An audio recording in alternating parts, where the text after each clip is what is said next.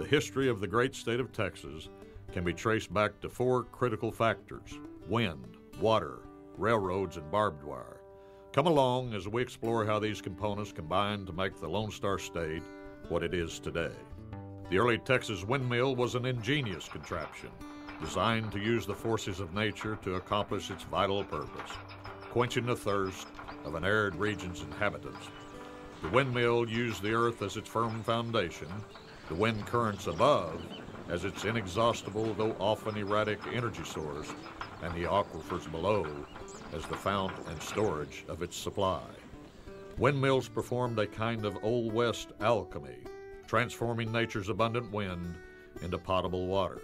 Before windmills were sprinkled across the vast Texas plains by innovative ranchers and railroad entrepreneurs, those scorched regions were fit for habitation only by Mother Nature's feathered, furry, and scaly creatures that flitted, roamed, and slithered their way across the bleak terrain with but one objective in mind: survival. The settlement of Texas was to some degree motivated by an inherent quest for land and new opportunities, and fueled by the advancements in steam locomotion.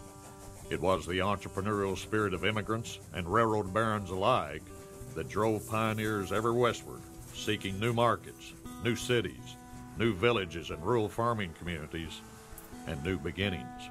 This trickle of people first settled land that was nourished by life-sustaining water in its natural locations, along creeks, bayous, rivers, ponds, and lakes.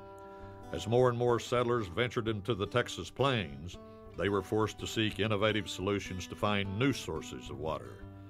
The rancher needed water for his herds, and the railroads needed water for their thirsty steam locomotives. Without the windmill, vast regions of Texas would remain largely unsettled to this day.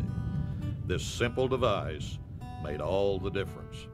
Today, the windmill appears destined to perform an important and simple new role: the conversion of wind, not to water this time, but to energy.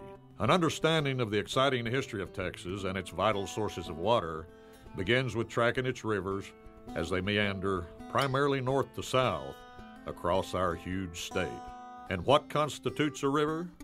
A dictionary might tell us that a river is all or part of a natural watercourse, usually fresh water, which ultimately flows to the sea. But that definition is rather humdrum, don't you think? And doesn't come close to describing these magnificent bodies of water and their vital role in our state's past, present, and future. The rivers deserve our respect, our attention, and our care, and that's what this presentation is all about.